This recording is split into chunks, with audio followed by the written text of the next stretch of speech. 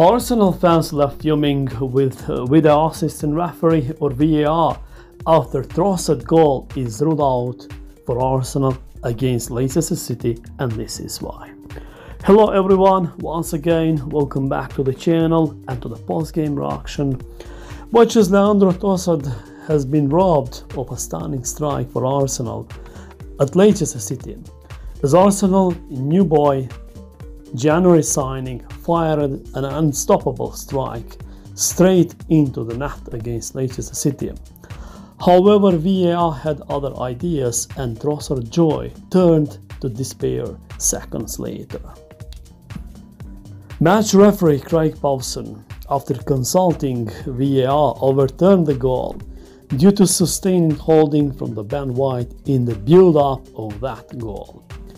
But fans were left bemused over the decision, as Arsenal had a clear goal ruled out after VAR intervention.